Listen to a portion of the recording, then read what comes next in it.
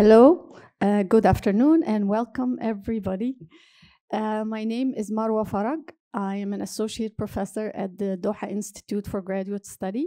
My area is public policy, and I have the honor of being the moderator for this session.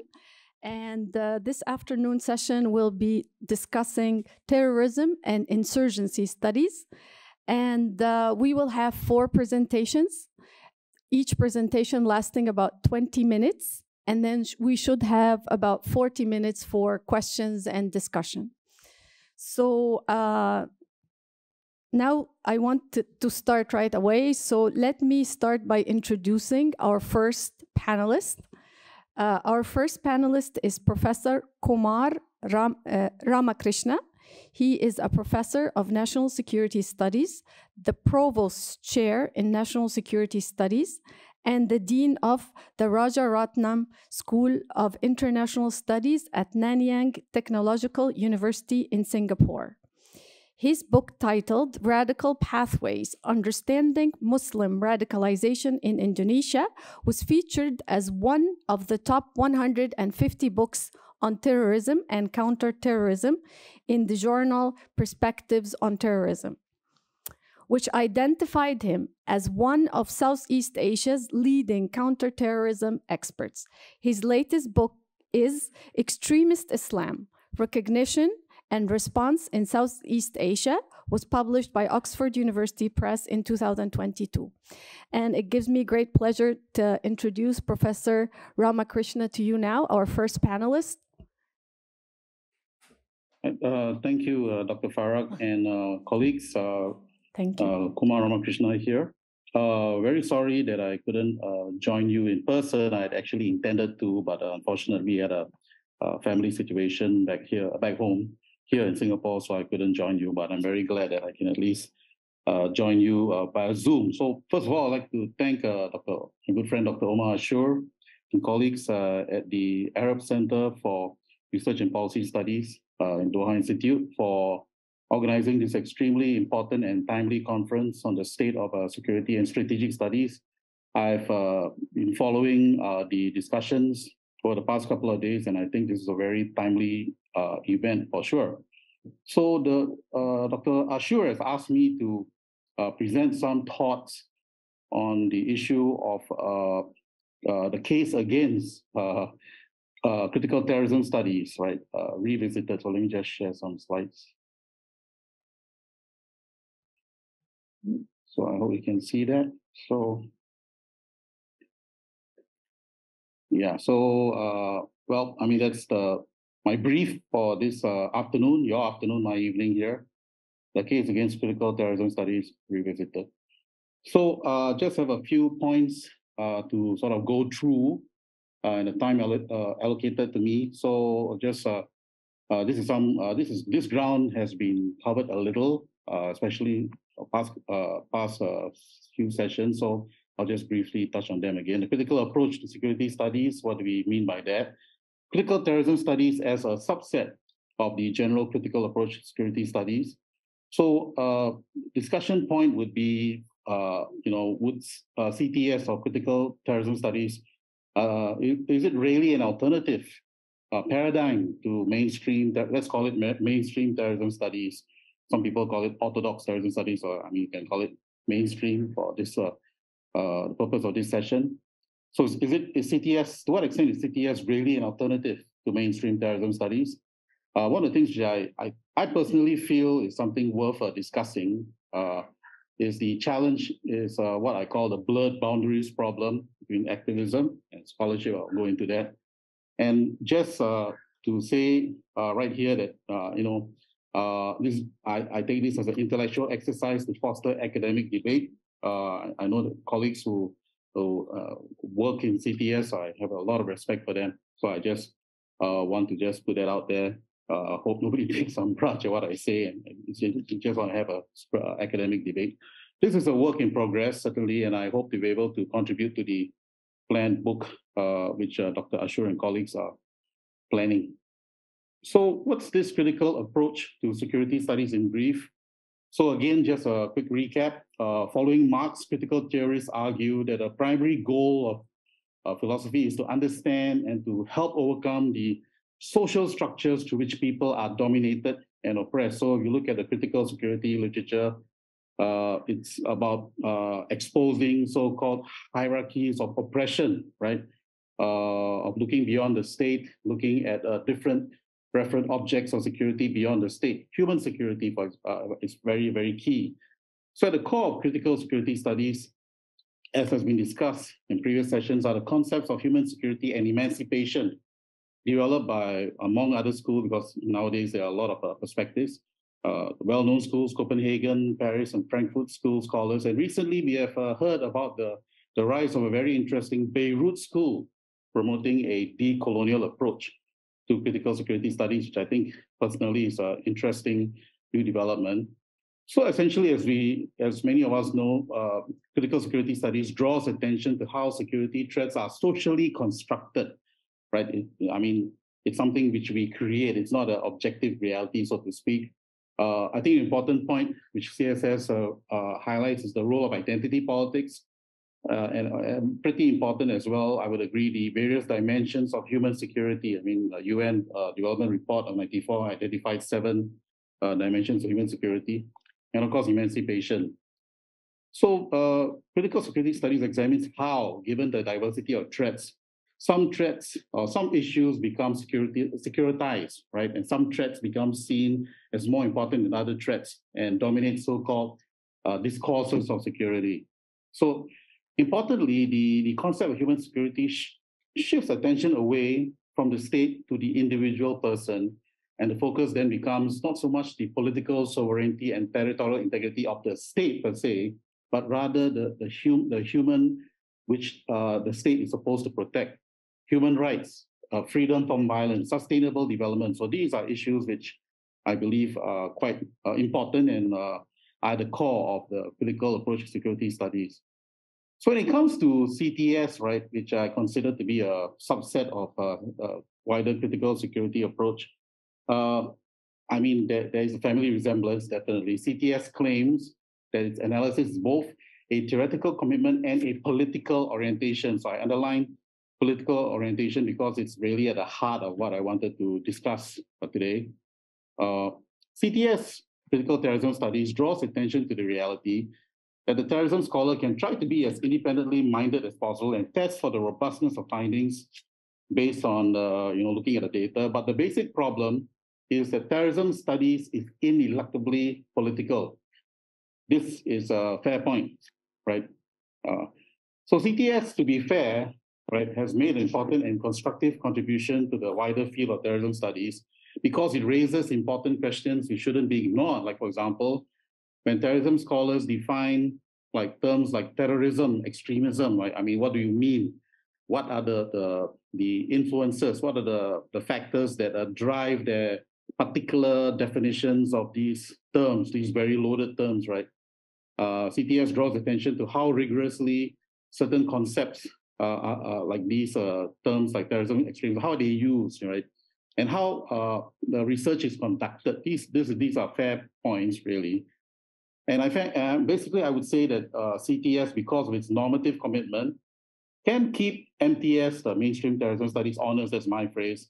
CTS can help to keep MTS, mainstream terrorism studies, honest, and offer labels and narratives that could provide more flexible and ethically responsible alternative to the, well, as what Jackson calls the oppressive confines or the discourse of Islamic terrorism. I would imagine you would consider any kind of identity-based terrorism. So CTS, for instance, and I think this is a fair point, can call out terrorism scholars for deliberately excluding terrorist acts committed by the state from their research. So this is a point brought up by some scholars like Blakely. Again, a fair point. So coming to the heart of my remarks, right? So I really want to engage with this issue. So to what extent is critical terrorism studies really a different paradigm, an alternative paradigm to mainstream terrorism studies, right?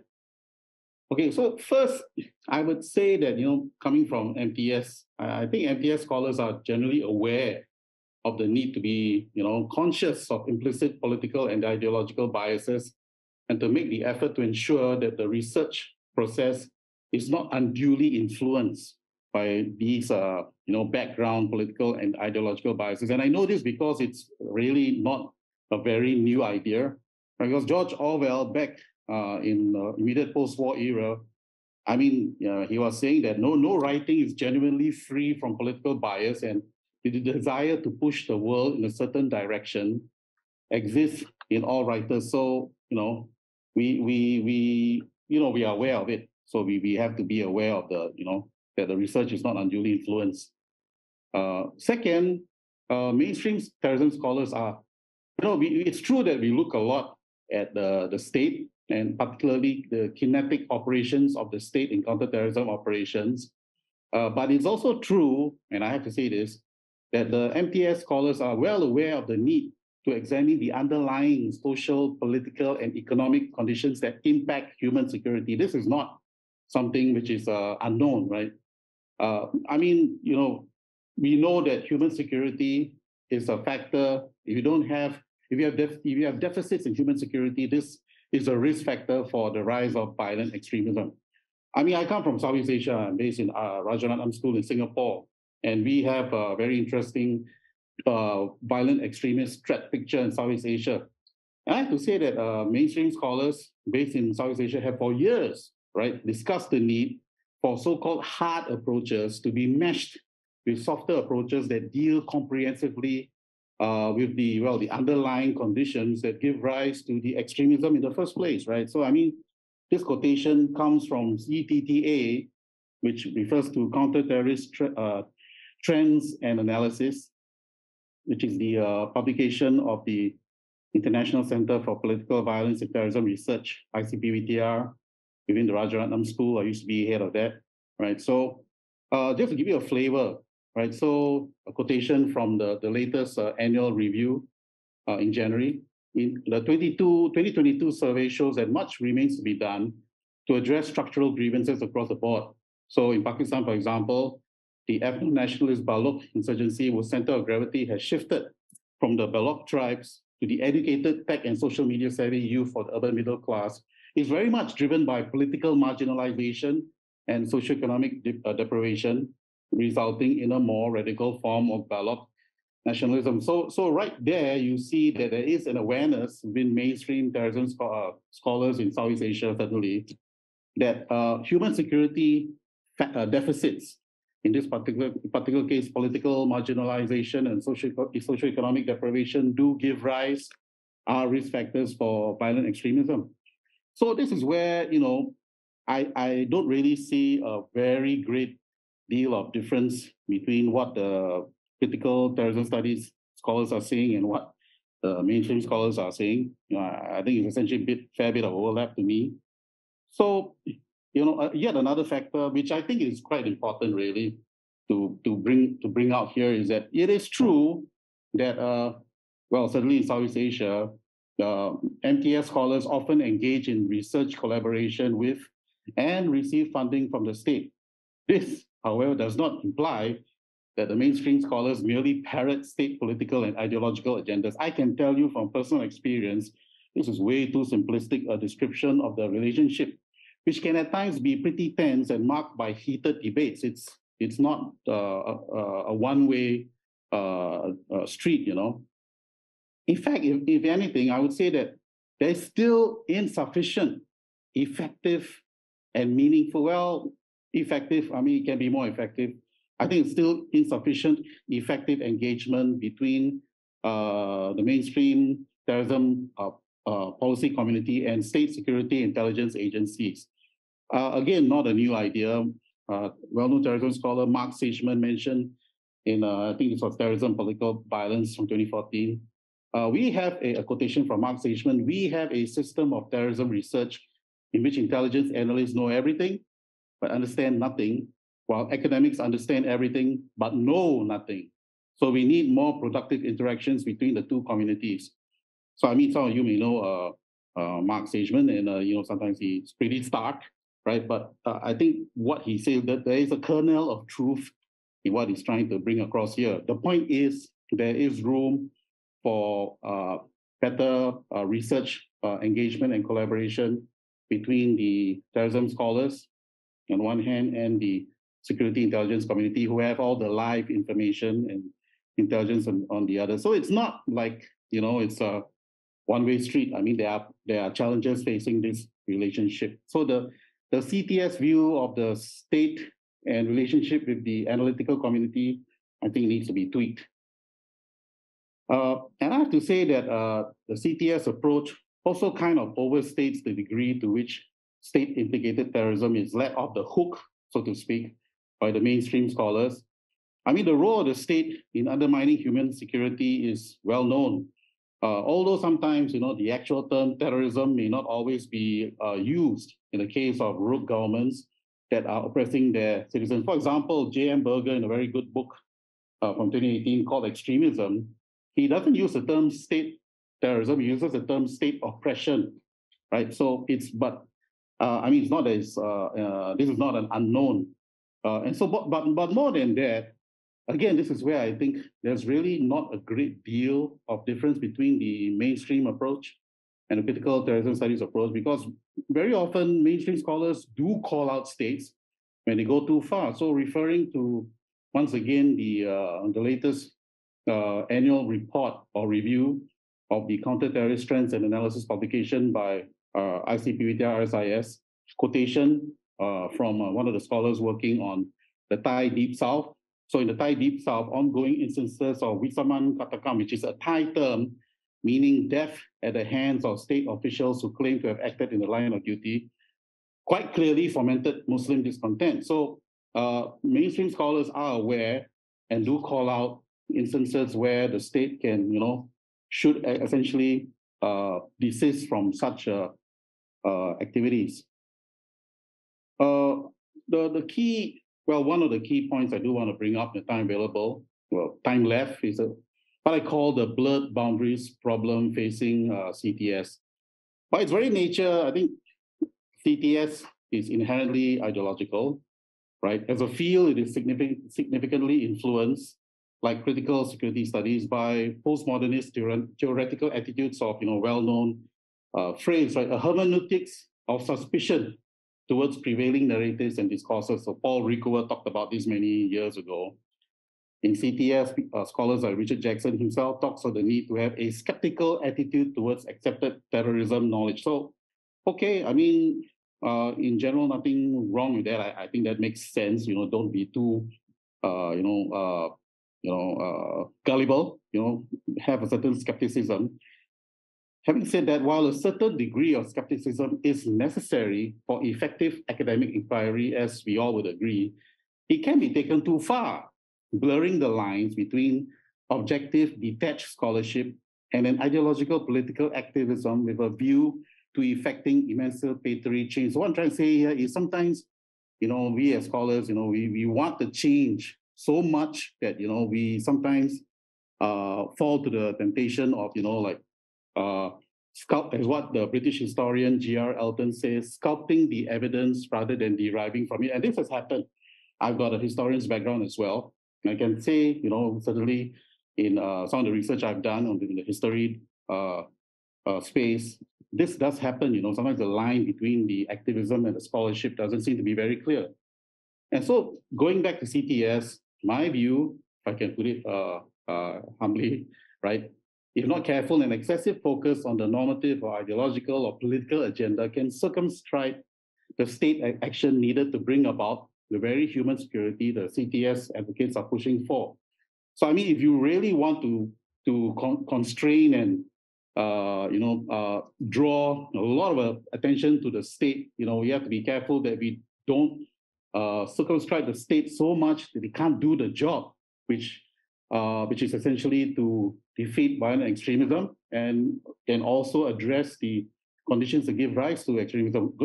Going to a Southeast Asian example again, I can see that in Mindanao, in southern Philippines at the moment, armed forces of the Philippines is, I would say, defeating the Islamist extremist threat groups kinetically. In the past couple of years, there have been several mass surrenders of for example, the Abu Sayyaf group members. The other threat groups, the Maute group, are also on the back foot, So this is essentially a kinetic approach. But, a kinetic approach doesn't necessarily have to be all problematic, because in my view, a kinetic victory by the state can certainly strengthen the basis for human security.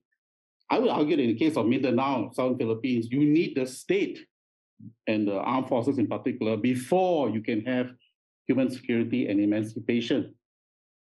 So, final point I'd like to bring up on this broad issue is because of this approach and focus on a hermeneutics of skepticism, it can, if the mainstream scholars begin to like take this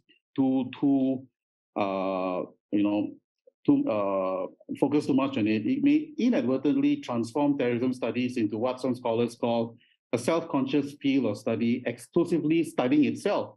I mean, our definitions, our concepts, our purpose, and this would, if we engage in too much academic navel gazing, this would likely dilute the real world impact and policy relevance of the discipline of terrorism studies. I don't think anybody wants that, right? Professor Ramakrishna, sorry. Okay. You have 2 minutes. Yeah, last slide. So the key contribution of CTS is to remind MTS, right, that the terrorism scholar can try to be as independently minded as possible and test for the robustness of findings, etc. But ultimately, it is true. The field is ineluctably political. So MTS mainstream scholars must indeed be self-aware and be aware of the implicit political biases and make an effort to correct for them, whilst at the same time grounding their scholarship on solid empirical research that is fully cognizant that a state-driven counterterrorism response it can't be the only response. It's got to be judiciously meshed with political, social, and economic initiatives that ultimately preserve human security, right? And CTS is correct in wanting to offer scholarship that promotes human security and emancipation of endangered communities. But again, I think there's a need to guard against the temptation to allow the self-consciously ideological agenda of CTS to overpower the overriding need for objective, detached scholarship. So, it's a temptation, right? Before we speak truth to power, right, we have to be very sure that what we have, as far as possible, is indeed the truth, based on as objective and detached scholarship as possible. We must guard against the temptation to allow our activism to overpower objective, detached scholarship. So beyond that, final few comments, it's hard to grasp to me the ways in which CTS really does provide an alternative paradigm of terrorism studies that is offered by the mainstream scholarship, open to other views.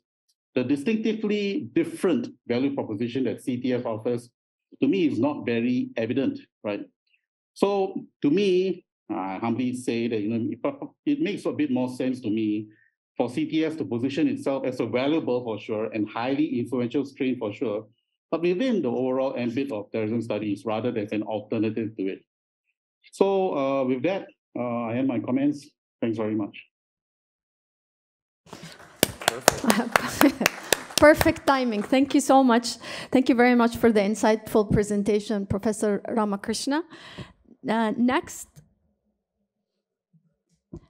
it gives me great pleasure to introduce our next speaker, Professor Charlotte Heath-Kelly. She is a professor of politics and international studies at the University of Warwick in the UK. She is currently the principal investigator on a European Research Council starting grant, which explores the proliferation of preventing and countering violent extremism programs in Europe and the merging of health and welfare logics within national security programs. She has published more than 20 academic papers as well as 2 monographs on themes related to political violence, including Death and Security, Memory and Mortality at the Bomb Site, published by Manchester University Press in 2017, and Politics of Violence, Militancy, International Politics, Killing in the Name by Routledge 2013. Please, you have the floor. Thank you. Hi, before I can start, can anyone help me get my PowerPoint up? Okay, so that's half my time. No, I haven't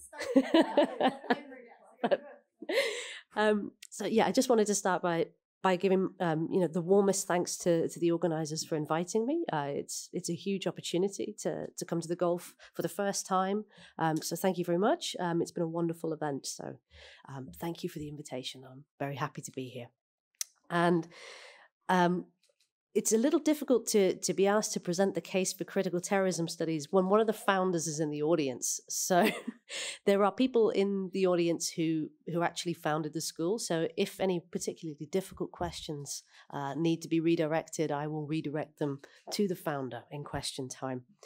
And I think Professor Ramakrishna did a great job. I completely agree that, I also treat this as an opportunity for a productive discussion, and yeah, not at all worried about, hearing critiques of critical terrorism studies. Indeed, I welcome them. So with no further ado, I've been asked to present the case for critical terrorism studies. And the structure of the presentation we'll largely start by looking at what is a critical approach, given that there are so many sort of critically named fields within sociology, within political science. What is it that unites these different critical schools in all kinds of fields? And then look specifically at critical approaches to terrorism and how they focus primarily on the study of counterterrorism in politics. Acknowledge some good points made by the case against. Indeed, Professor Ramakrishna and I are going to be quoting the same scholars at certain points, so we're going to overlap significantly, and then finish with what I think are some of the achievements. I would like to take a deviation to begin, so that we can begin thinking about what a critical approach might be. This is an analogy that I find particularly helpful in the classroom. So I'm going to start with some philosophy of science. And philosophy of science shows us very clearly that there is not one approach to understanding the world. In school, we're all, educated in classical Newtonian mechanics, which maps sort of conventional understanding of natural laws, gravity, measurement, causation. This is what we're taught in school. And this intersects, of course, with the classical social sciences, sometimes called the traditional approaches, which measure causation. But then you get to university, or you end up reading Karen Barad like I did, because I was awful at science. And classical mechanics isn't the whole story, and it doesn't apply to all levels of reality. And quantum mechanics is fundamentally important to how we understand the world, and it upturns most of what we've been taught as science. So there's two completely different types of science out there that coexist harmoniously. And you can see this as the metaphor for where I'm going with the whole presentation. So in quantum mechanics, everything we think we know about measurement, causation, momentum has to be rethought. And really importantly, measurement becomes incredibly central here to understanding the process of measuring something. Because in quantum mechanics at the particle level,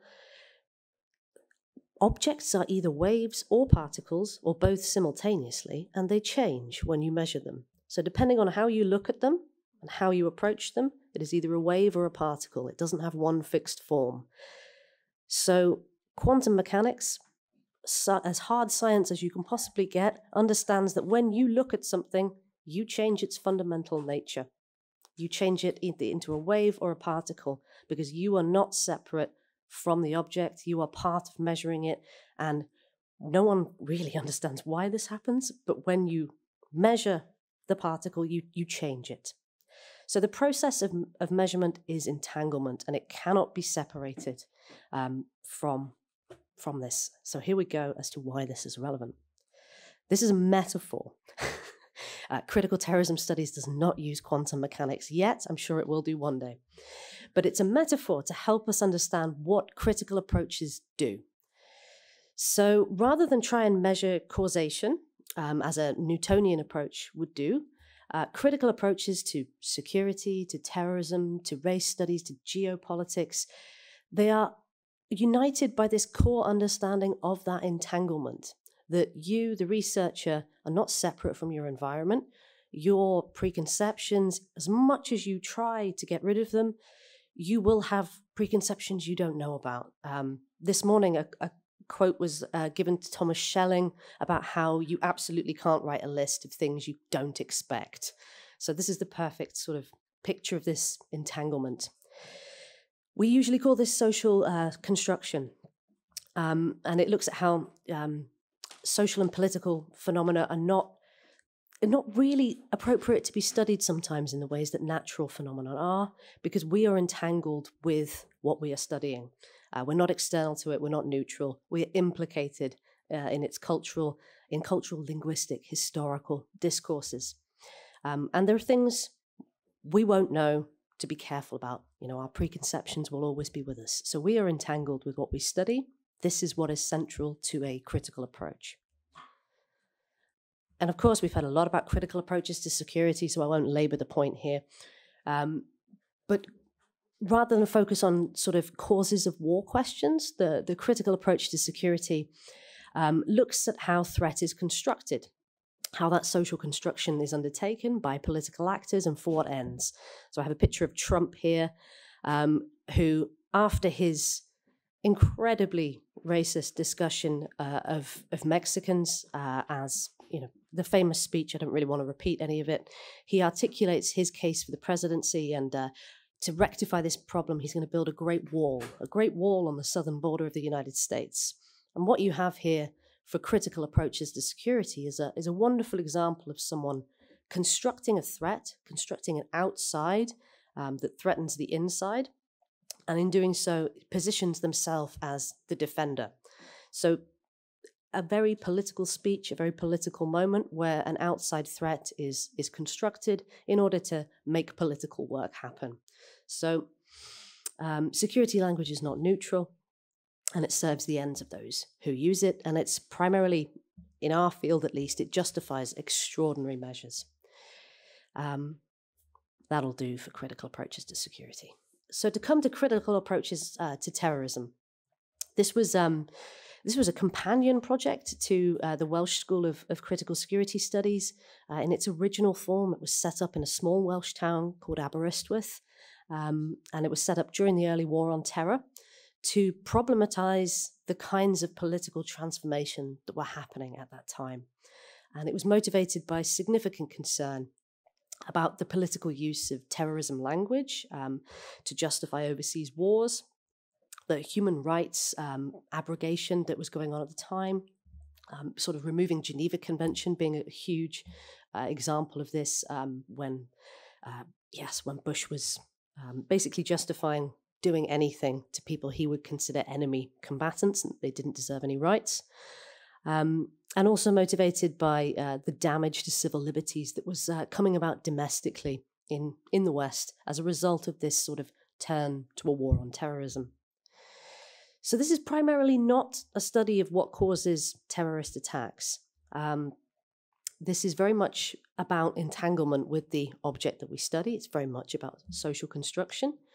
So the critical approach to terrorism studies how, for example, how the language of axis of evil, religious terrorism, foreign fighters, extremism, how these lead to real-world consequences, how they are constructions of language that justify real-world events, really serious ones such as extraordinary rendition, the abrogation of rights so that people can be imprisoned without end in Guantanamo Bay, drone wars, extrajudicial assassination, and really significant deviations from liberal democratic norms that we might have hoped would have held solid.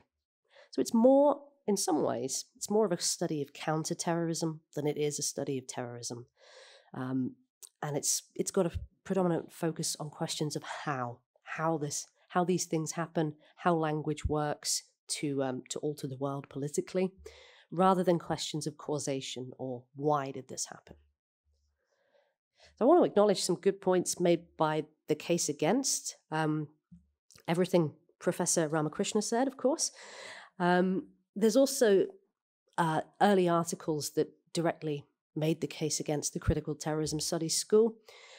And they point to several problems, such as the Frankfurt School sort of theoretical approach in the original Critical Terrorism Studies School.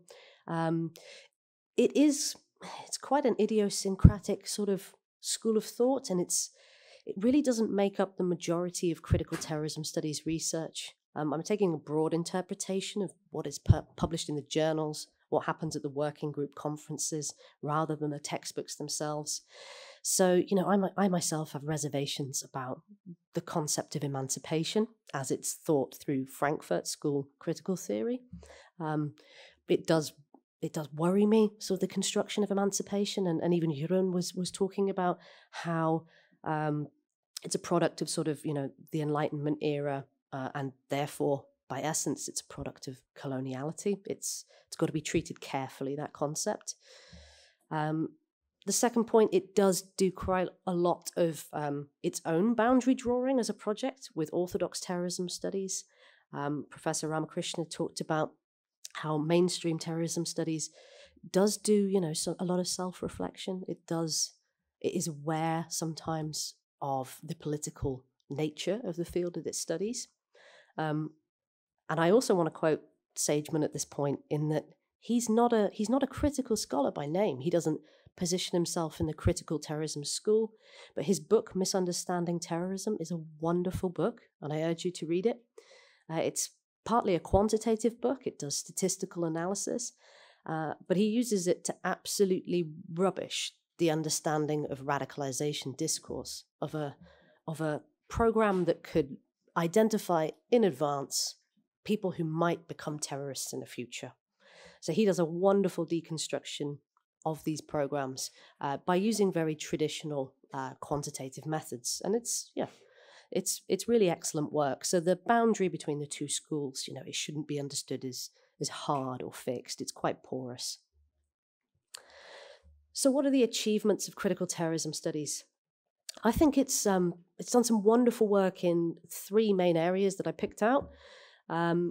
It's done excellent work sort of bringing together the critical geopolitics scholars on understanding sort of the mid-war on terror, if we want to call it that, where drone warfare became a really pressing concern in global politics. And so there's quite a significant trajectory of research looking at how on earth it came about that war could be undertaken by robots at a distance of thousands of miles to bomb, cars, people of military age, and to frame them as targets and then enable sort of an unmanned drone to fire a missile at them. This is a very unique kind of 21st century type of rendering of space, is completely without rights, completely without law, such that a power thousands of miles away can simply identify a car as suspicious and explode it and everyone inside it. So there's been some great work on the technological aspects of that and how technology is employed to develop the sphere of warfare, but also on the linguistic terms that are used to justify this kind of drone warfare. Places are never described as political communities. People are never described as civilians in this literature. Country names are rarely used. Instead, there's abbreviations used like FATA, federally administrated tribal areas. So there's a lot of work on how the language used by political figures contributes to the exceptional sort of violence of drone warfare. So that's one area where I think achievements have been made. There's also a really strong current of research into terms like extremism and radicalization, and what they are doing, sort of taking over international space, almost inventing a process whereby states can now work to identify people preemptively who might be on a course towards terrorism. And a lot of this knowledge, of course, is not scientifically valid. I can take questions on that if you want as to where these risk assessments come from, but I promise there's not much there in terms of their scientific validity. And so the study of these terms looks at why they're so phenomenally successful, why international organizations are so keen to take them up, and how problematic some of these programs are from a civil liberties and free speech kind of perspective. And finally, most recently, when I've attended the conferences of the Critical Terrorism Studies School, I've noticed a real turn away from discourse analysis towards questions of decoloniality, questions of critical race theory. looking at how concepts of coloniality are, embedded in the fight against terrorism, but also scholarship on terrorism. Some recent work by Alice Martini is fantastic on this, looking at how UN debates, when they're talking about terrorism, when they're talking about radicalization, they're never talking about the far right. Despite the fact that this is a significant problem in many countries, they never talk about the far right. And why is this? So these are the three areas where I think there's been particular advance in research in this field. How long do I have left? 4 minutes. Okay. I'll tell you a little bit. So what fascinates me at the moment, and why I think critical terrorism studies is just such a productive approach to use, is that it allows you to do some very strange, interesting research. For instance, what I'm working on at the moment is the question of psychiatry's involvement in terrorism prevention. And you may not know, it's a fascinating story, but 40 years ago, there was an enormous international political argument between the Soviet Union and the countries of Western Europe and the United States. And it was based around how psychiatry should be used. And at the time, the Soviet Union was using psychiatry to diagnose democracy activists as extremists. And then in collaboration with the KGB, to put them in hospital detention because of their extreme political views, such as support for democracy. So this was a massive human rights abuse. But it did involve a pathologization of the democracy activists as having sluggish schizophrenia, which is a really interesting diagnosis. Now, why on earth am I talking about this? Well, because in 40 years' time, the US and the UK led an enormous campaign in psychiatry professional associations to condemn this and to establish ethical standards that you cannot use medicine for a security goal. You can't use it for an intelligence goal. It should be separate. It should be, it should be done for medicine's sake alone. 40 years later, that's exactly what's happening in Western Europe. So the discourse of radicalization has developed in such a medicalized direction that intelligence agencies in Norway and the United Kingdom are now putting people in the hospital, not because their conditions have worsened or because, on medical grounds alone, they might need more treatment. It's happening because they're diagnosed as having an extremist kind of tendency of thought, and that they might be on the brink of committing an attack. But the security services can't arrest you really on that basis for very long. So rather than put them in prison, they're put in a psychiatric hospital. So you have kind of parallel processes 40 years apart, which shouldn't be possible if, liberal democracy stuck to its stated sort of rules and goals, but it hasn't. So CTS helps us uncover these really fluid boundaries between political ideologies, between care and national security, and the real movement that can occur in how a state behaves, how it uses certain programs, to the point that it's undertaking really quite repressive actions that 40 years ago it condemned. Time to conclude. So I'm going to conclude in pretty much exactly the same way as Professor Ramakrishna, in that my contention is that, critical terrorism studies is not supposed to replace mainstream terrorism studies.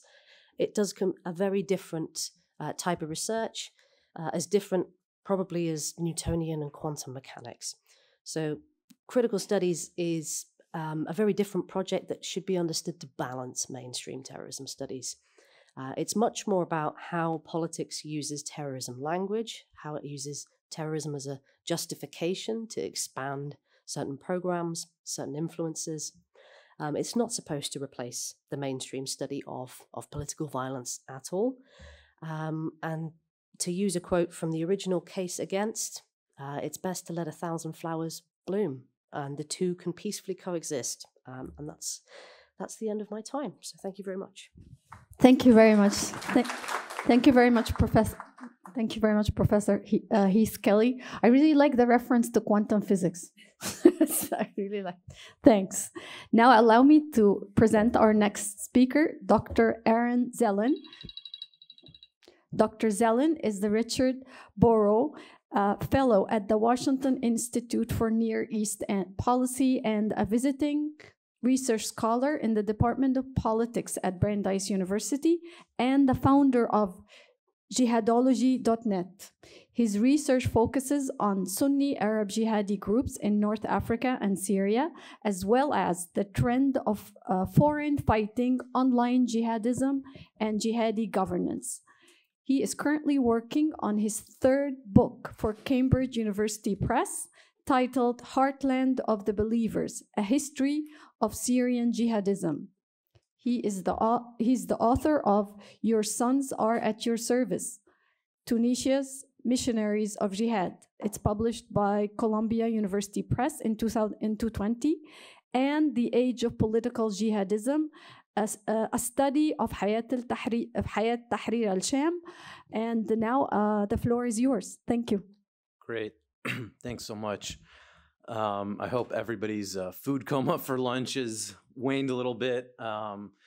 So today I wanted to explore an interesting topic related to groups that are seen as terrorism threats over the last 20 years, now transforming in some ways, going against other terrorist groups as state actors. It's a unique situation because there really hasn't been too many cases historically of something along those lines.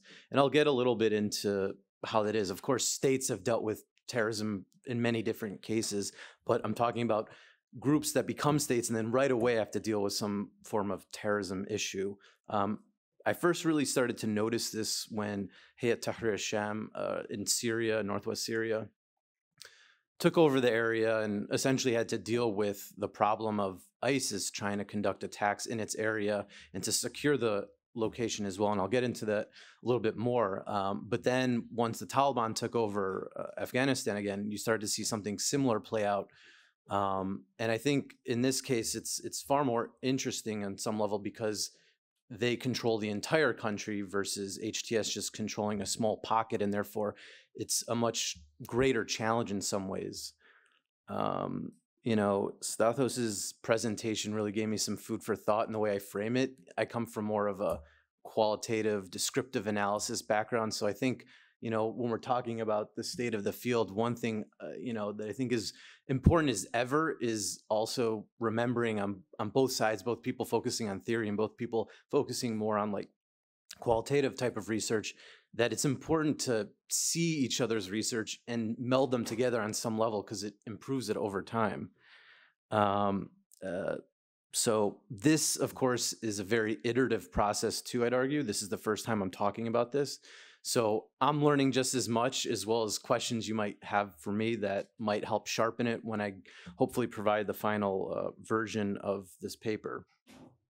So one of the things that I think is interesting to think about is sort of this paradigm shift, not only in terms of what I'm talking about related to HTS and the Taliban, but also just the general global security environment in the way that it's framed from, you know, the US, which has been the dominant power, obviously, since the end of the Cold War, and how that's now being challenged and how that then changes the focus in the US on these terrorism issues, which became so large scale after what happened on 9/11.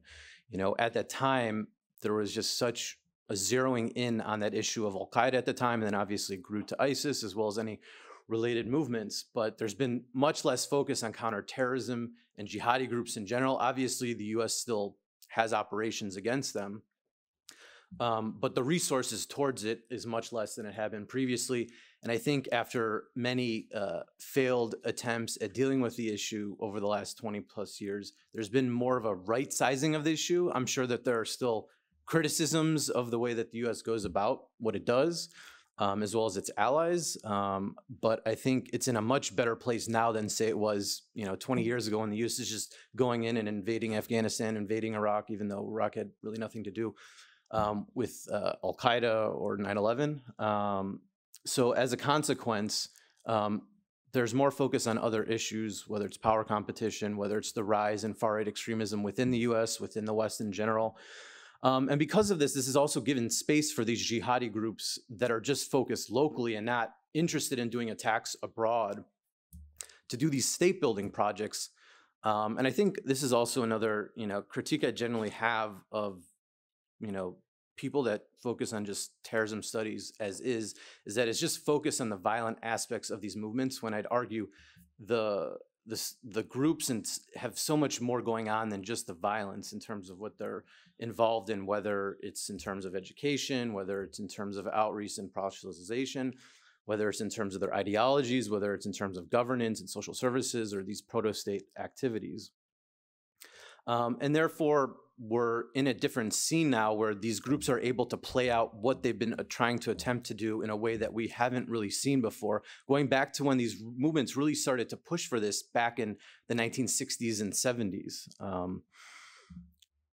So I don't need to really explain to you that the Taliban was involved in terrorism prior to them taking over the country, but just to reiterate the point, here's some examples from the 5 years prior to the Doha Agreement. After the Doha Agreement with the US, the Taliban really wasn't involved in terrorism since, they've taken over the state. They haven't been involved in terrorism. They've been obviously involved in human rights abuses, and they're an authoritarian government, but I think those are different questions than the issue of terrorism in of itself. So I just wanted to talk about some other potential cases maybe that could be relevant related to this issue. If anybody else has any other examples, I'd love to hear it. This is based off of just some general research that, a group of people involved in insurgency or terrorism then took over a state and then right away had to deal with their own terrorist or insurgent type of activity, whether it was the so-called Patriots when the US was fighting against the British, and then there was a whiskey rebellion right afterwards, and these guys were involved in some level of terrorism. Free Irish State taking on the anti-treaty IRA. Elements of what became the IDF previously, the Irgun and Lehi, but not the Haganah, were involved in terrorism against the British as well as Arabs in the Palestinian territories. And then right away had to deal with a bunch of different groups that they still on some level are dealing with. Obviously, it's changed over the last 70 or 80 years, though. And then the case of the Sandinistas taking over and then dealing with the Contras. Obviously, now we're talking about HTS and ISIS as well as the Taliban and ISIS. But one of the interesting things, though, if you note, comparing those prior cases to what we're seeing now, is that while maybe you could say in the 1970s there were some international security elements to Palestinians hijacking planes and the like, but overall, much of that previously was localized to those particular contexts, whereas what's going on with HTS and the Taliban and ISIS, it's a very much transnational problem that countries all over the world are worried about. So it takes on a different framework. And just to highlight the case of HTS briefly, because I think it's important, they actually see the Taliban as a model. So it's also important to see why I'm also connecting these two issues. HTS has been in control of the area in northwest Syria, northern Idlib, western Aleppo since July 2017. And they've taken down 59 ISIS cells since then. And there actually has not been a successful ISIS attack in HTS territory going back to July 2018.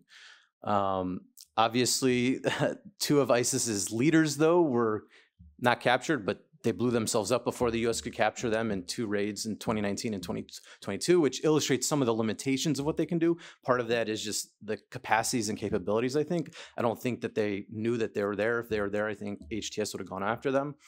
But it does illustrate some limitations that I'll also discuss later on related to the Taliban and its campaign against ISIS.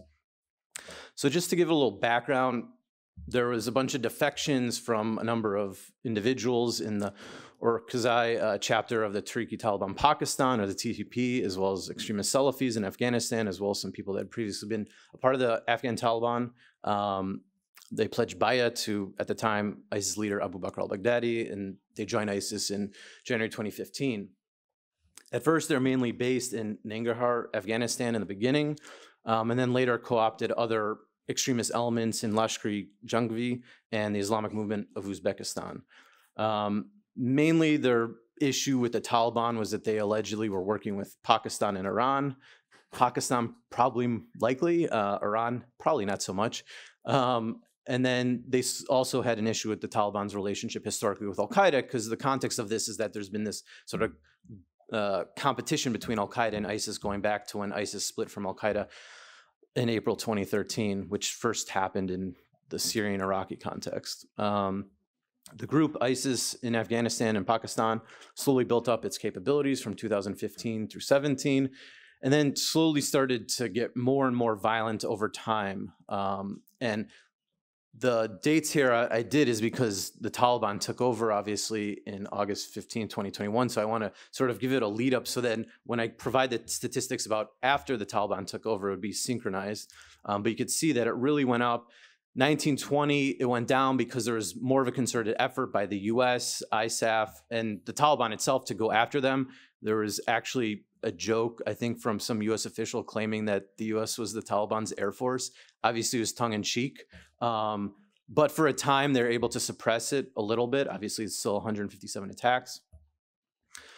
It went back up again, in part because there was a leadership decapitation. The new leader really got them back on their feet.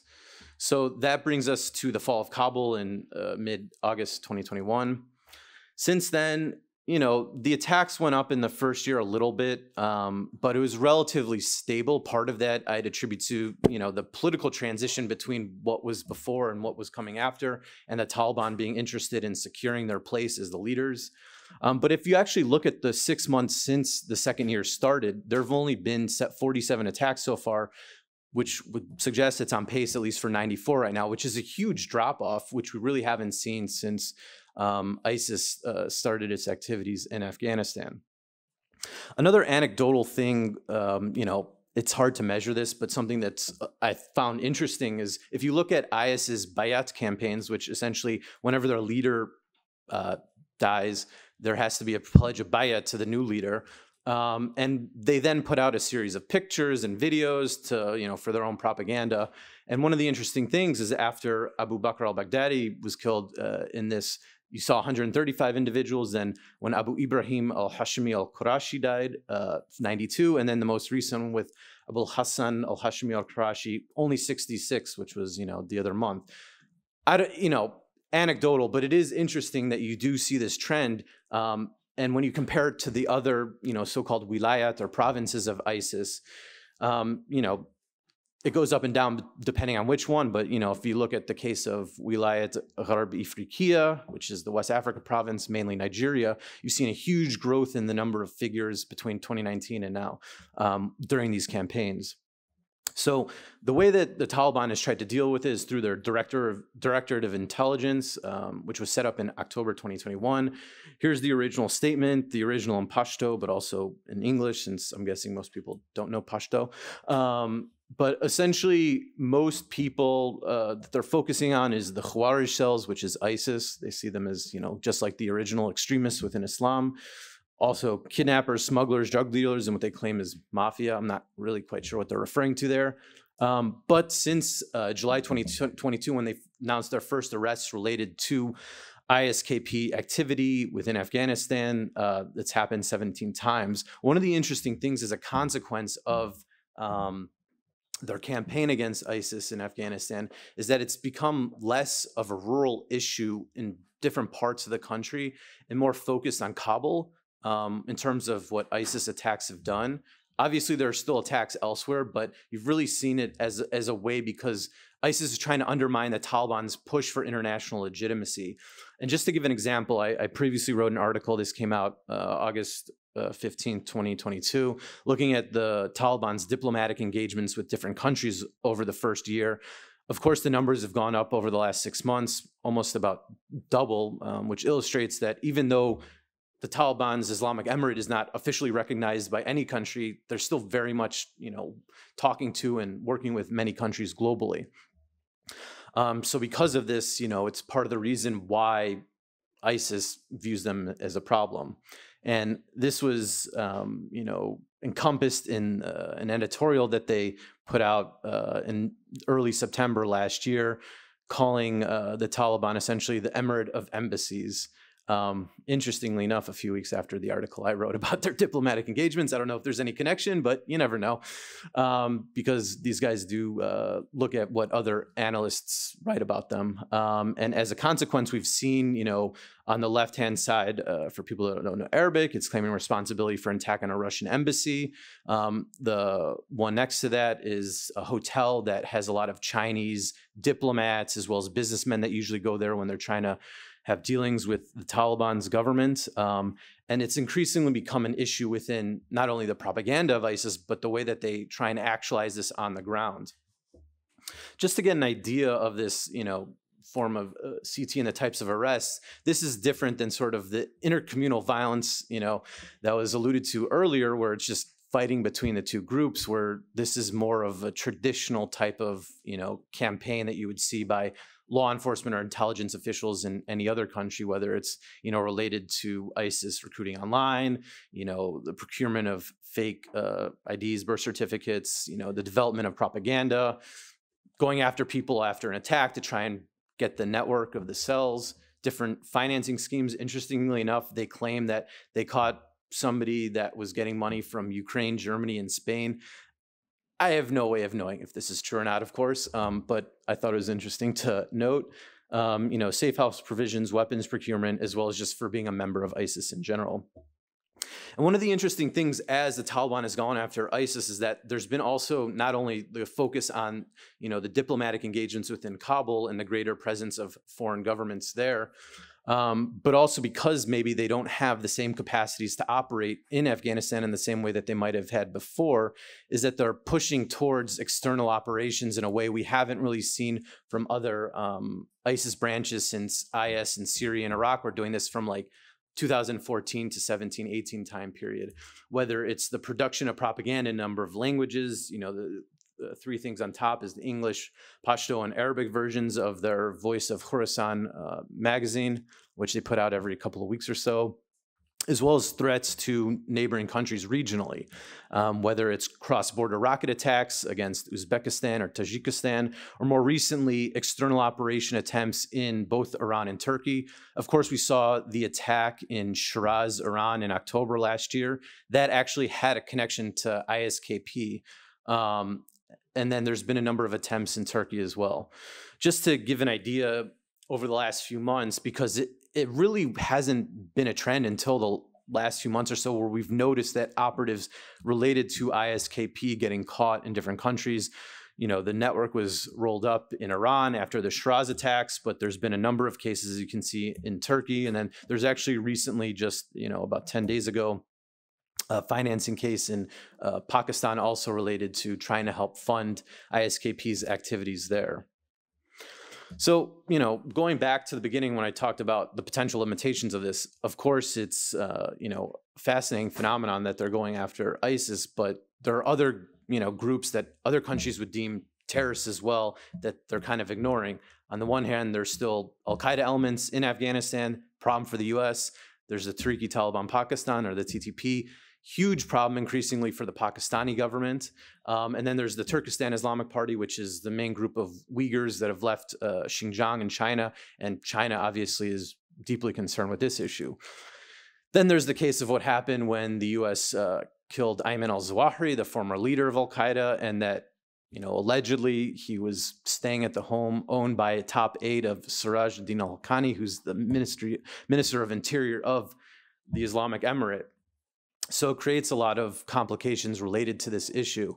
It reminds me of the fact, though, that, just obviously totally different contexts, different scenarios, but it's in the same way that you'll see where, say, in a Western country, maybe a political party plays footsie with more extremist elements within their base and they're involved in violence too. They don't want to necessarily go after them, or maybe they push them on, Republican Party in the US. But you could see what I'm trying to say here. But one of the biggest questions going forward, though, when you look at this issue, is that because ISKP might, have more ambitions abroad because they might be more constrained locally, what does that mean if they are able to successfully do some large-scale attack in China, Russia, India, in a Western country? Or let's say the TTP maybe becomes a larger problem for Pakistan as it increasingly becomes more and more violent in different parts of the country. And what the Pakistani government does, which is interesting since, you know, Pakistani government in many ways has been a key patron of the Afghan Taliban going back to the 1990s. There's a lot going on, but it's definitely an interesting scenario that's being played out that I don't think people are particularly looking at that study these groups. I think part of it is because it kind of melts people's minds when they're like, wait, there's jihadi groups involved in counterterrorism too on some level, and just totally breaks the paradigms that have been discussed and talked about over the last 20 years. So thought it'd be an interesting case to discuss at least some inchoate thoughts related to this today. So thank you.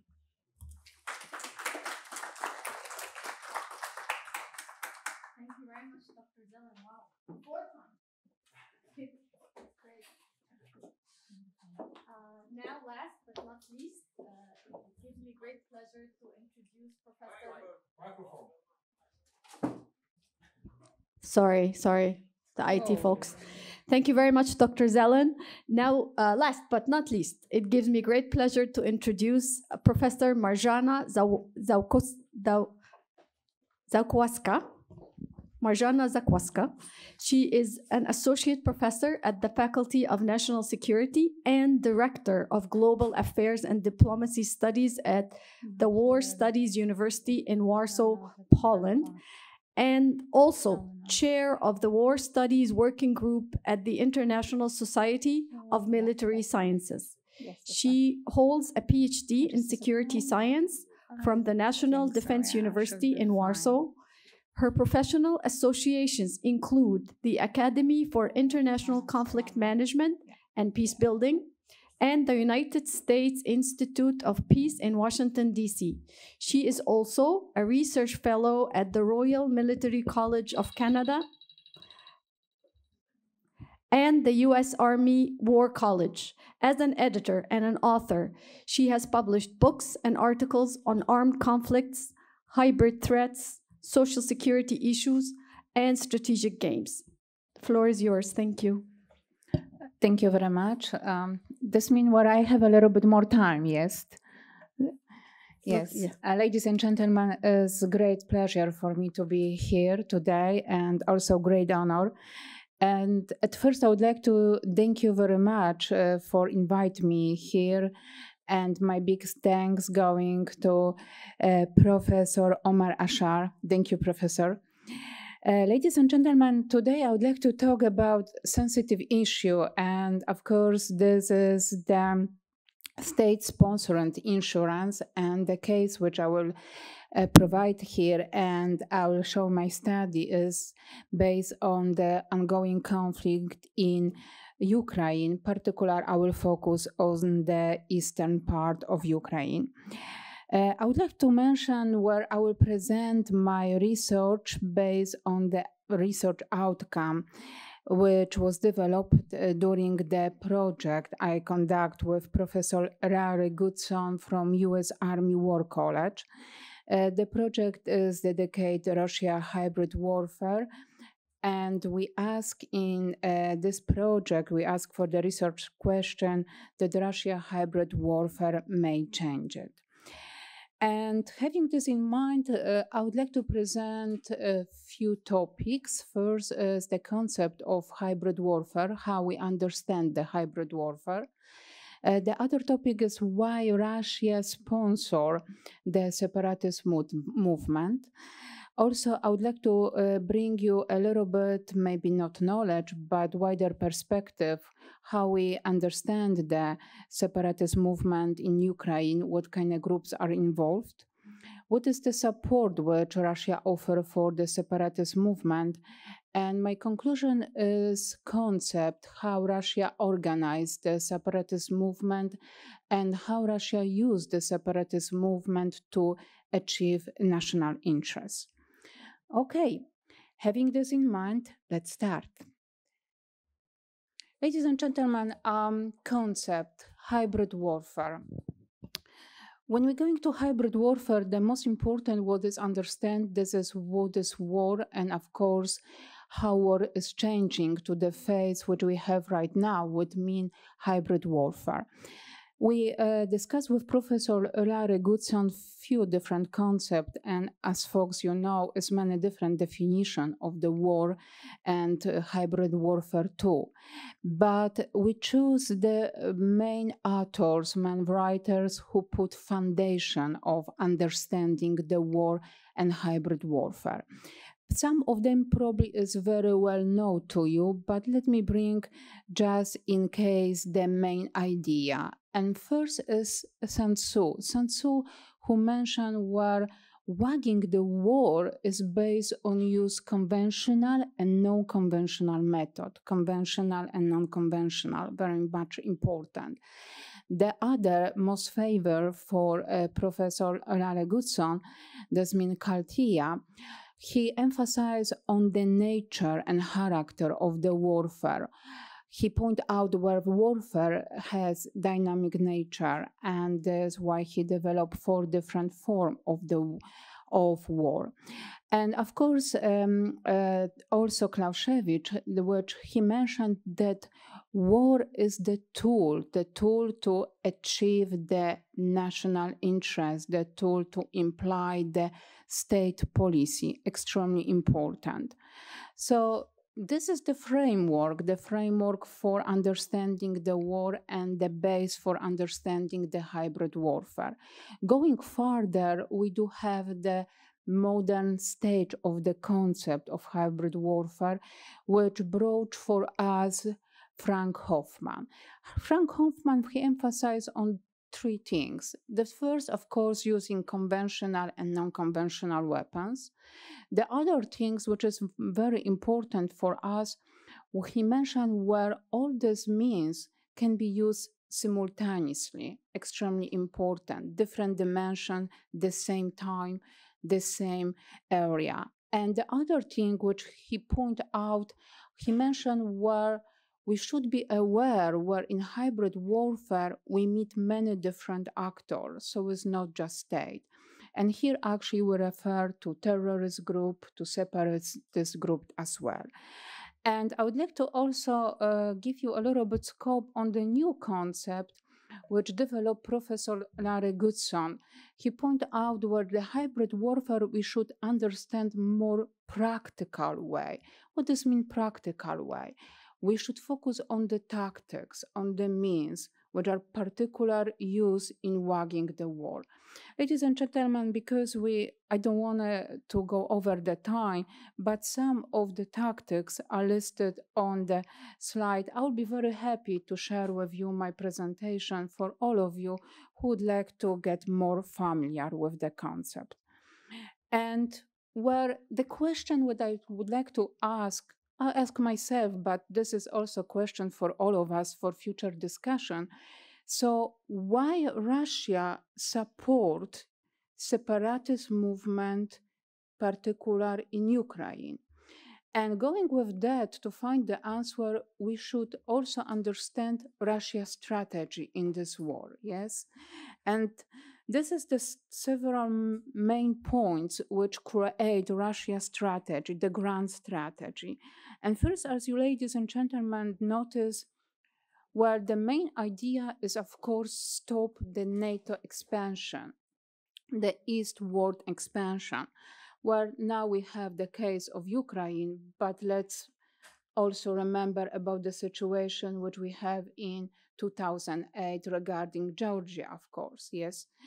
And the other part is in this strategy is protecting Russian citizens, not just citizens who live in Russia, but the citizens who are living abroad. And this is the concept of Ruski Mir, ladies and gentlemen.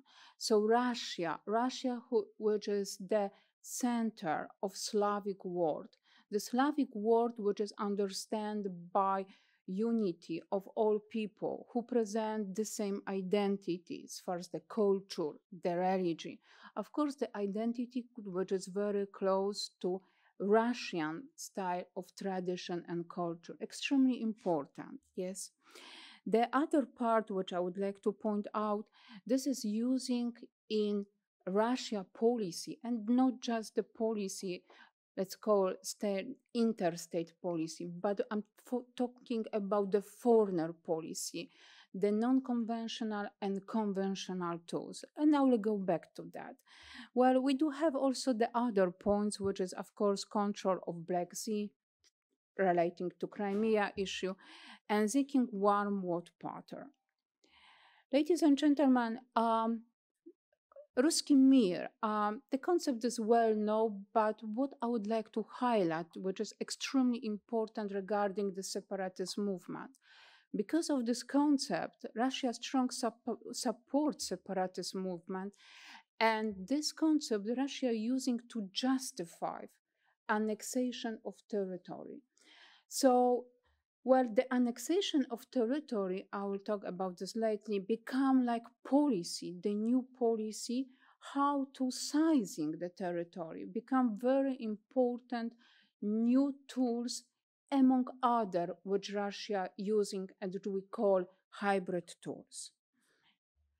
Well, ladies and gentlemen, waging war, this is also some foundation, some concept. Well, we can say the doctrine. Of course, Russia doesn't have any official documents which will call sensu stricto doctrine and describe how we waging the war. But anyway, we may point out very important concept which is very useful by Russia, and we may find extremely related idea using in this concept based on analyze the Russian policy.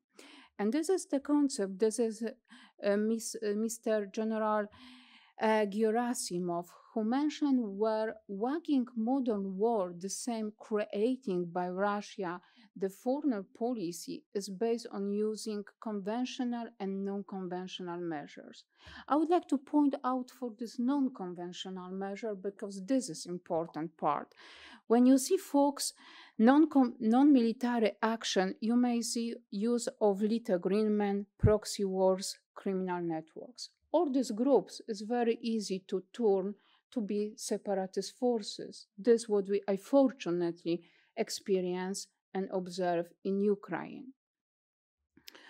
Well, this concept, in my view, Russia built by the experience of previous engagement in the war in 21st century. And when you folks analyze this war, you may see few things. Please take a look. Second Chechnya War, Little Green Man, yes, criminal network, Menchadars, Georgia War, pretty much the same, cyber, mostly using the cyber activities, but also in Georgia War, a lot about the criminal networking organization. In Syria War, pretty much the same.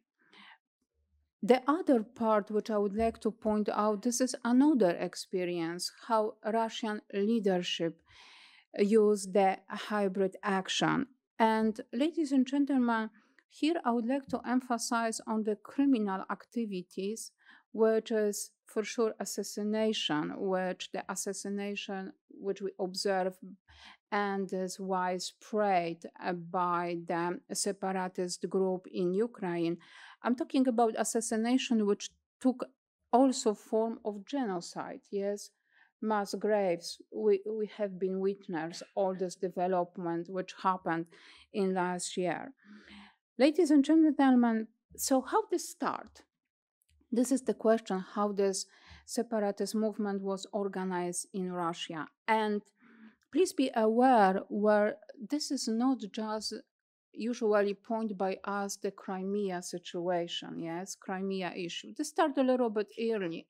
The separatist movement, to organize separatist movement, this is the time after the Revolution of Dignity and Euromaidan, which also spread anti-new Ukraine protest, demonstration, and pro-Russian demonstration. This was built, the pro-Russian groups, and the groups was built in south part of Ukraine and also in the east part in the Ukraine.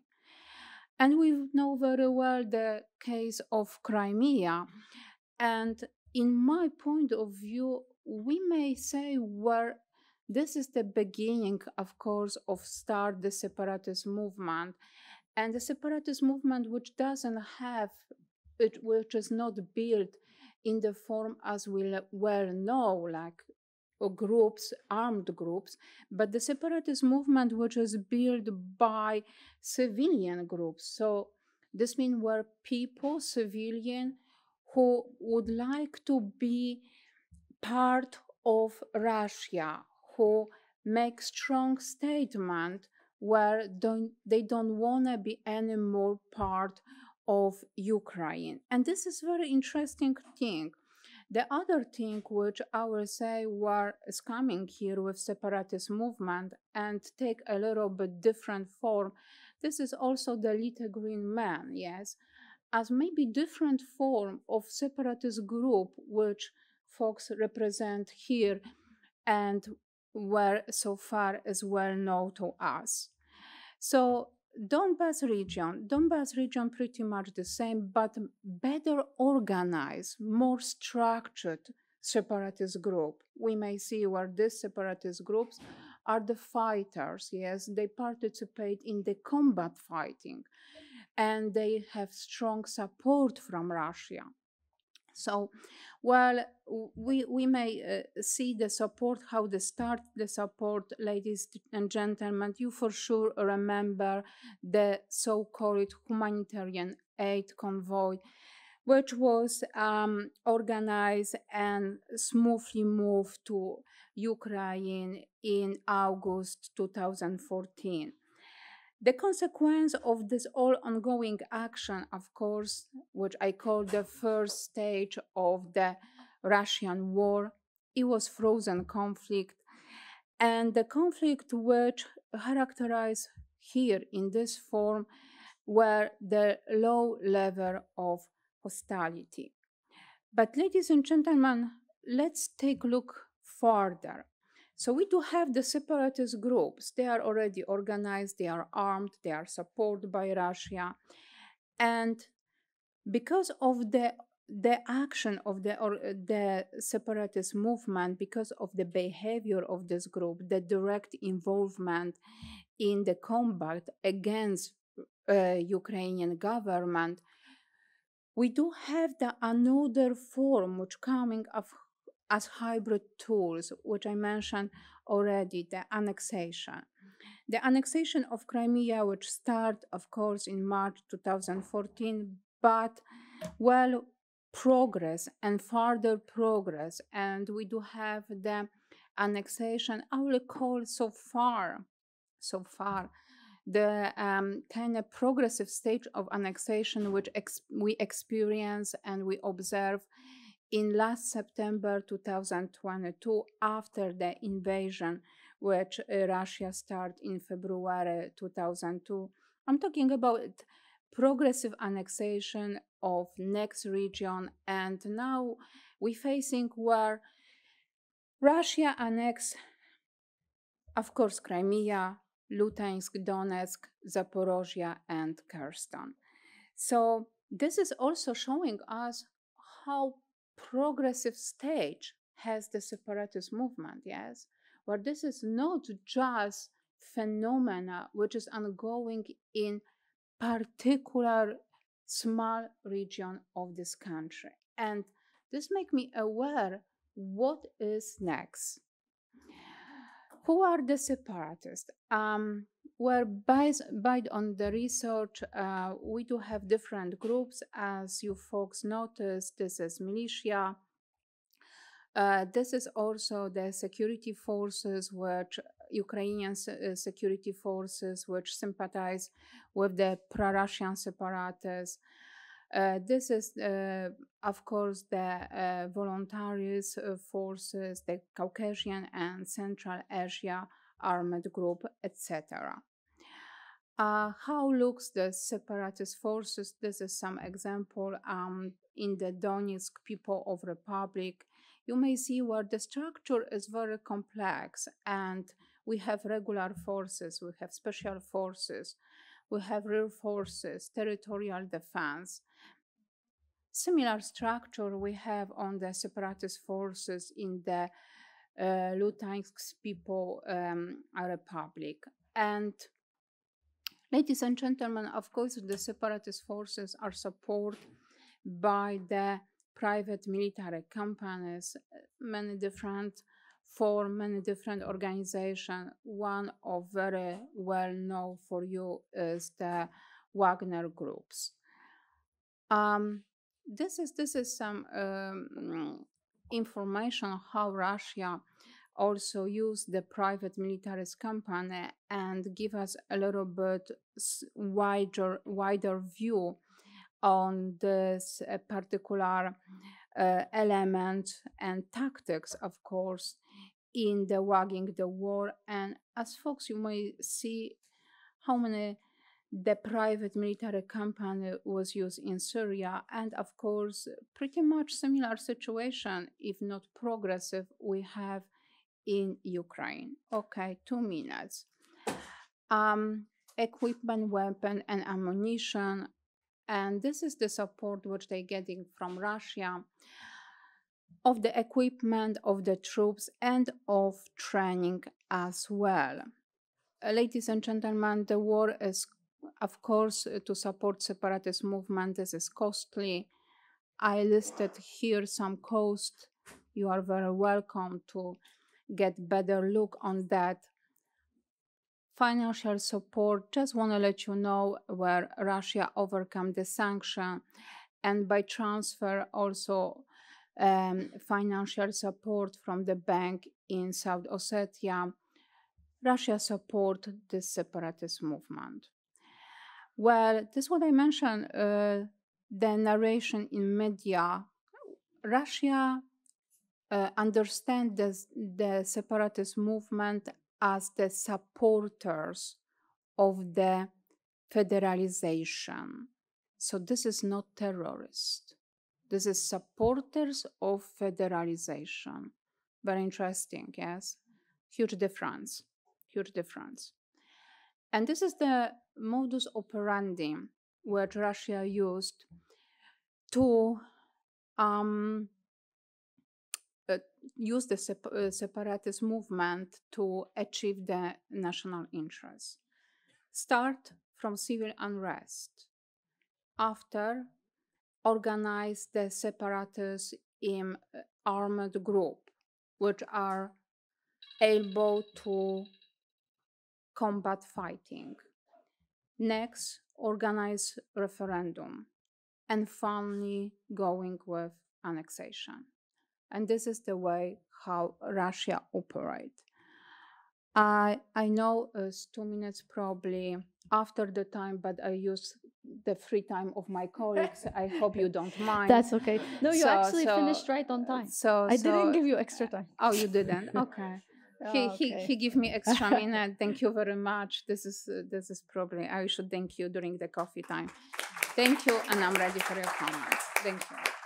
Thank you very much, Professor Marzena. That was really insightful, and thank you to all the panelists. These were great presentations, and now we will open it up for questions.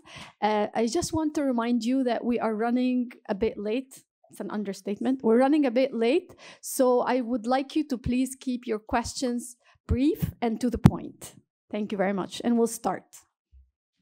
Open up for questions. Yes, please.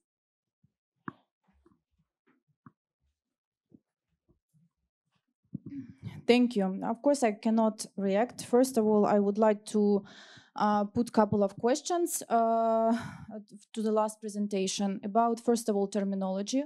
Because if I didn't know anything about Ukraine, I would have a clear perception that there is a civic war in Ukraine. What kind of separatist groups you're speaking about? What kind of organized, locally raised separatist groups are you speaking about?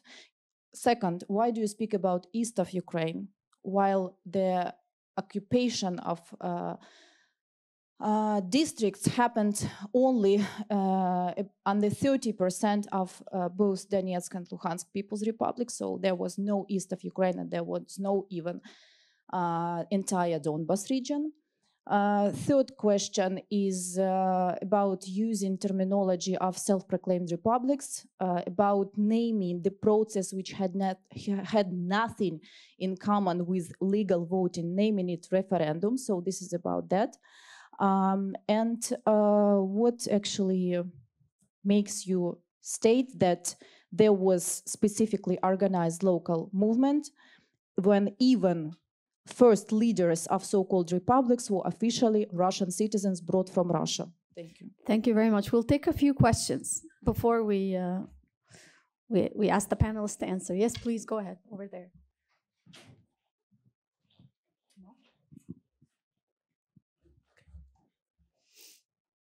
Hi, it's Peter. Is it working? It's Peter Jackson from the University of Glasgow. It's a friendly question for Charlotte, and that is, and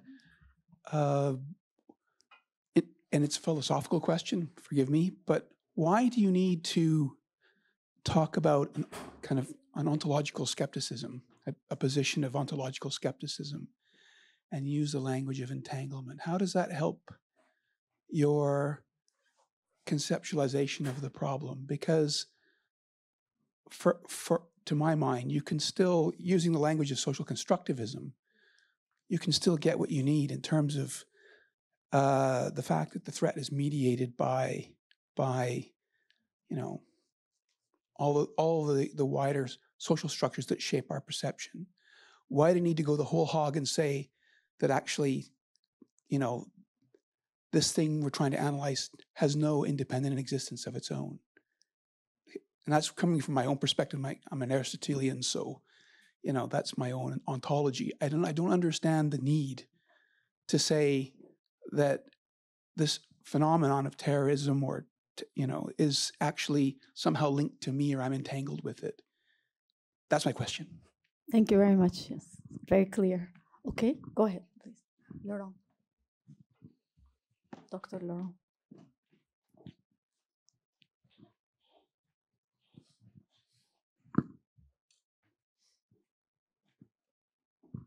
Thank you very much. Thank you to all panelists for these very interesting presentations. Also a question to Charlotte with regards to this approach where you have these two very different approaches to physics, which indeed are very complementary to be able to better understand our world. But then I have this question as to the perils of, you know, making also this same parallel, because the problem is that then we have, you know, this traditional approach to physics, which is apparently then for the masses, and then only for the people who go to university, then we discover that this is not the only story. And if we use it, then in the field of critical security studies or critical terrorism studies, we may also have the problem of having, you know, this mass narrative, which is simplistic, mechanistic, and then only few of us who have the privilege to be at university for teaching or for learning, then have access to a more refined approach to not only physics, but then also critical security studies, and thus better understanding the various dynamics at play in the rise of radical groups and terrorism. So my problem is, don't we have one that sometimes should take over the other in terms of narrative to be able to avoid simplistic explanations as to the rise of terrorism? Thank you. Thank you very much. I'll take some questions from this side, and then three more questions, and then we will get answers, hopefully. Last. Okay, go ahead. 1, 2, and 3. That's it.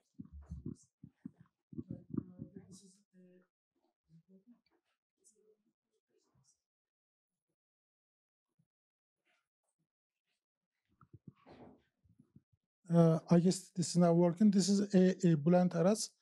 I'm a research professor at Rensselaer Polytechnic Institute back in New York, but I'm on leave now at Doha as research director, Center for International Policy Research.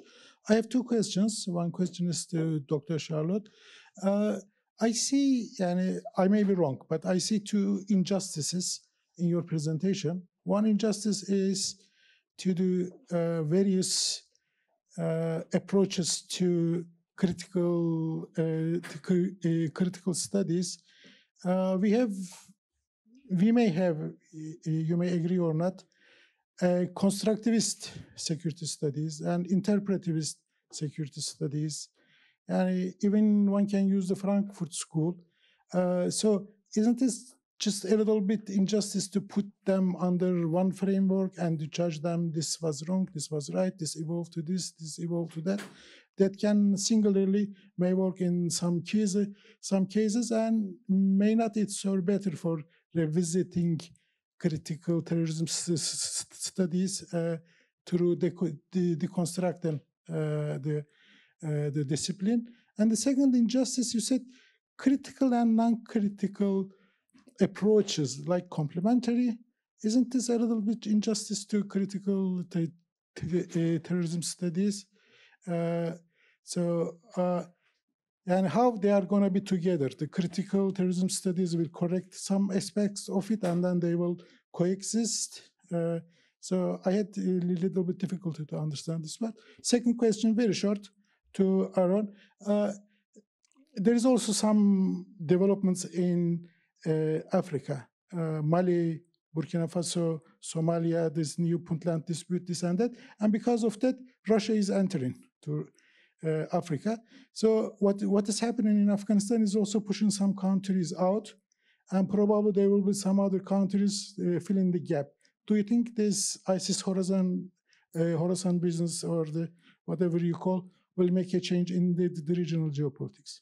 Thank you. Can we get the one in the back and then here? Yes.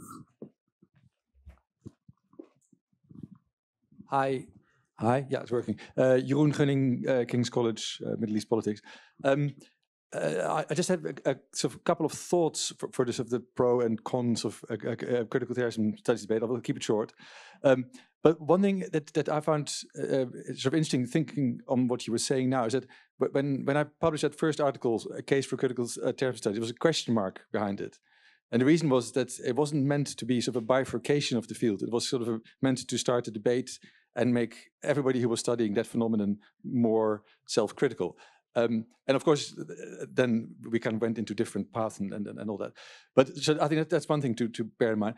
The other thing is, I think, and this is, Charlotte sort of gave a very good sort of overview of the sort of the post-structuralist wing of critical terrorism studies, which I think has done an amazing job of things through, how language shapes so what happens. But I think what's interesting, if I'm not sort of that focus. I am interested in causation and what happens in terms of terrorism, etc. But I think what for me separates what I'm doing from a lot of other work is that I think once you start to question the label of terrorism, and that counterterrorism is on the right and terrorism on the wrong, so those kind of labeling that comes with it, then I think you open up a vista of things. Like you can look at how groups can become political. You can look at their kind of social embedding and all that. So anyway, all I'm saying that I think it is still interesting to think once you think where you stand in this whole debate politically, that then affects what kind of questions you ask, and so that I think it's important to reflect on that. So thank you very much.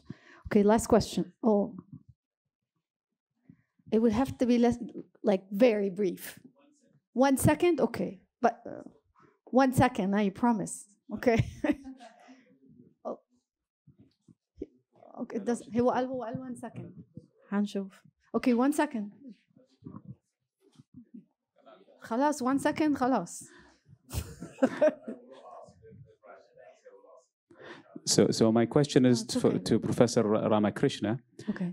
Doesn't, in the end of his presentation, he said that we should consider CTS subservient or underneath the MTS. Wouldn't that just defeat the purpose?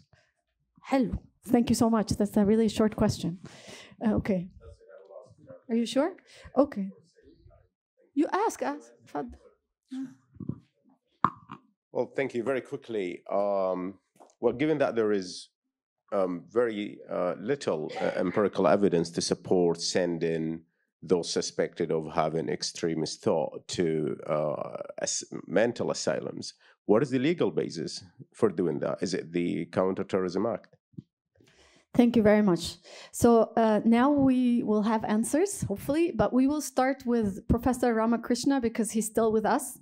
And yes, and I will ask the panelists to also please keep your answers brief. Request. Okay, please go ahead. Thank you, Dr. Farag. Thanks very much for that very pertinent question. I mean, I listened very carefully to what Charlotte was saying, and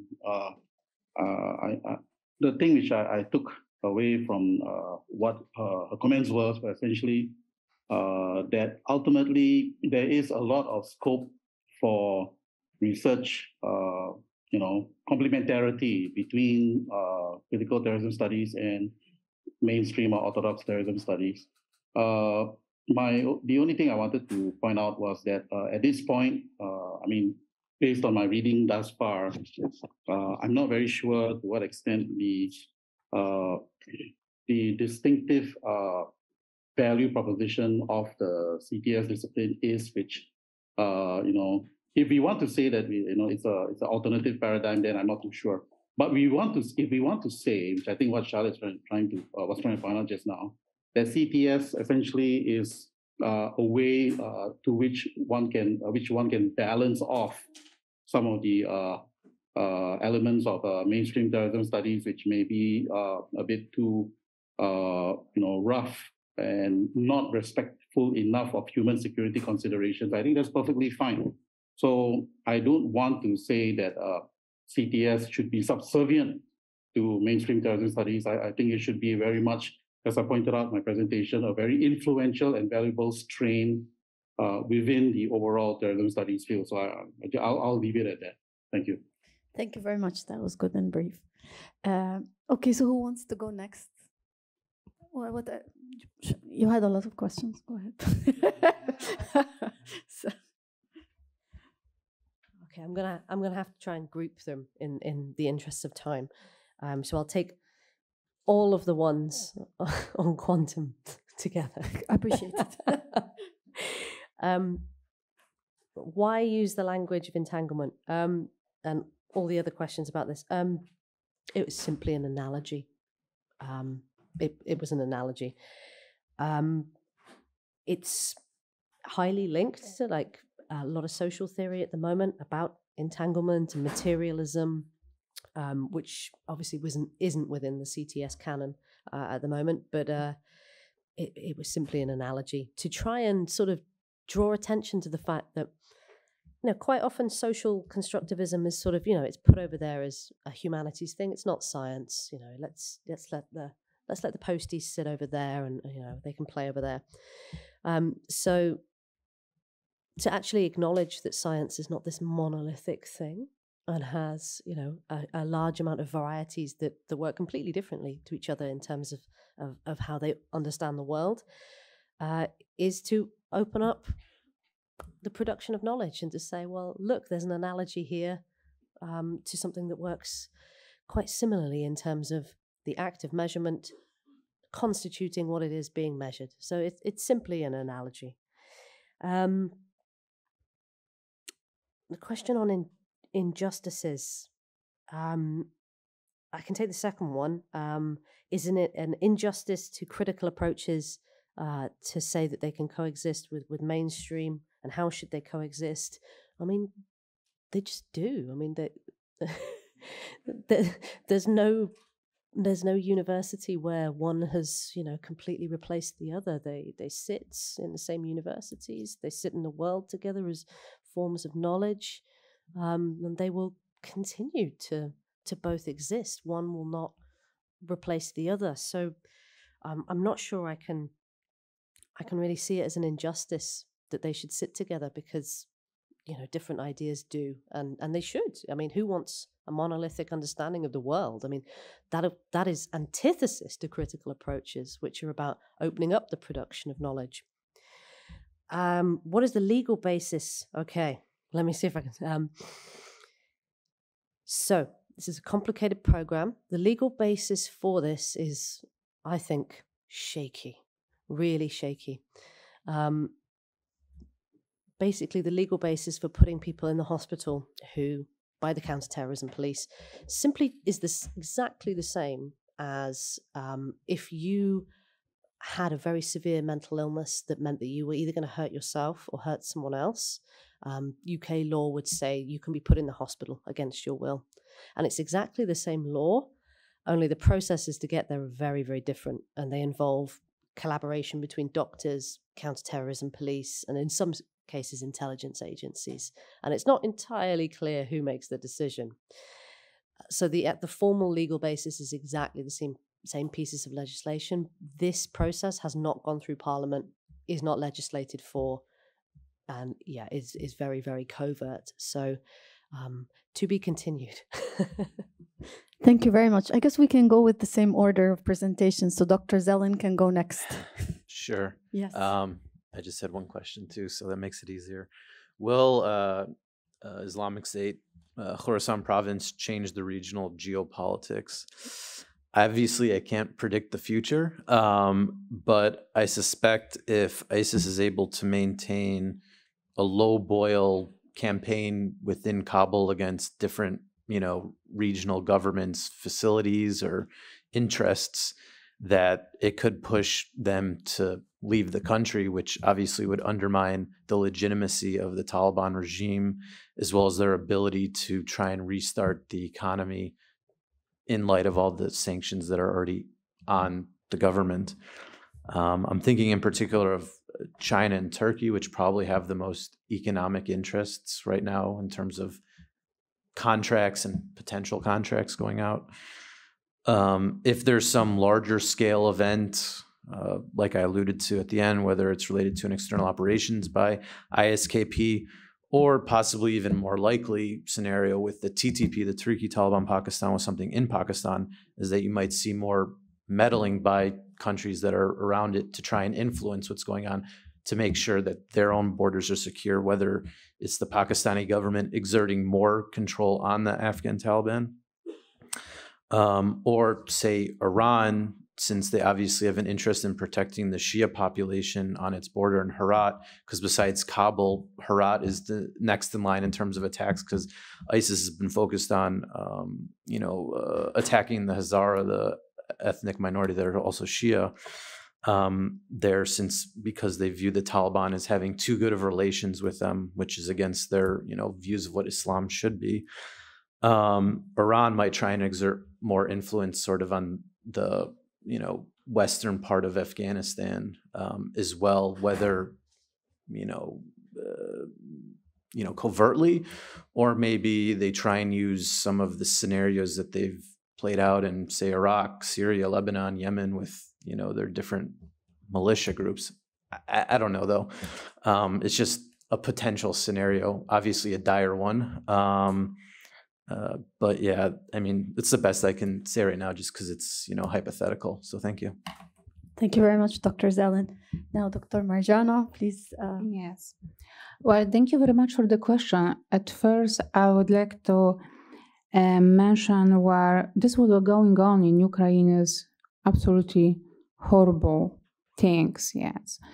And we are very much touching all by this, what is going on. And, we give great support to Ukrainian people who are fighting. And so according to this presentation, we are fighting one with each other, because everyone started from your opinion, from separatist movement, from local separatists. Let me finish. I didn't finish yet. You put the question. Let me finish, please. Okay. Thank you. Okay. Yes. So this is my statement where we greatly supporting Ukrainian people with fighting with Russia forces, and we greatly supporting the sovereignty of your state. Regarding your question, Well, definitely, I think we're a different way understand the definition of separatist movement. What is separatist? Separatist is, well, the movement which organized groups would like to separate the territory from the country and organize the territory in different way as autonomy territory or even separated new state. And this what's happened actually in Donetsk and Lugansk. We do.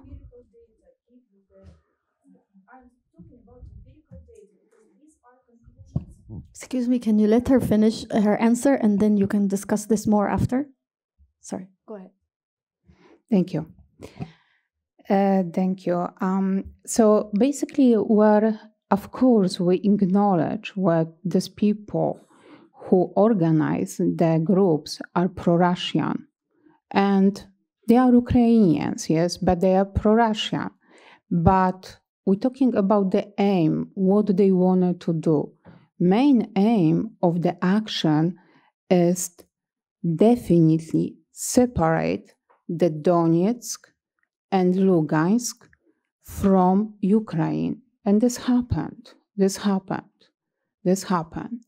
So this separatist movement mean about separate territory from independent country, which is Ukraine, yes? So this is my idea and the definition which I use when I was talking about the separatist movement.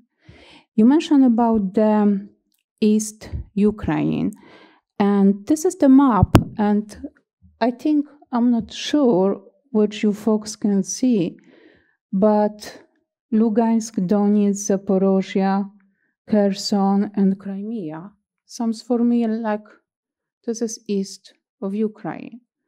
And of course, everything starts in Lugansk and Donetsk, but we have in mind where all these groups was also use and support Russian forces in ongoing invasion, which start in 2022.